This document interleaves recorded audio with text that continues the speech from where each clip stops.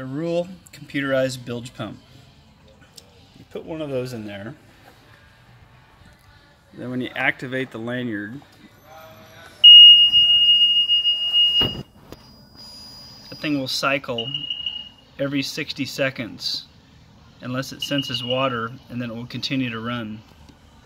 There's another input on this that goes to a float switch valve. So if the boat sits in the water unattended, if it fills full of water, it kicks on. As you're riding it, the ignition source will keep waking that pump up every 60 seconds and cycle water out without draining your battery. Works absolutely fantastic.